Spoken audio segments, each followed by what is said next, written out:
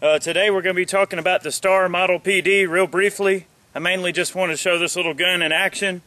What's neat about this little gun is that it was one of the first alloy frame 45 variants that were out on the market outside of like custom Colts and things of that nature.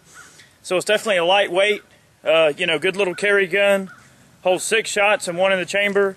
These were imported by Inner Arms out of Virginia, Alexandria, Virginia. We'll see how the little gun runs.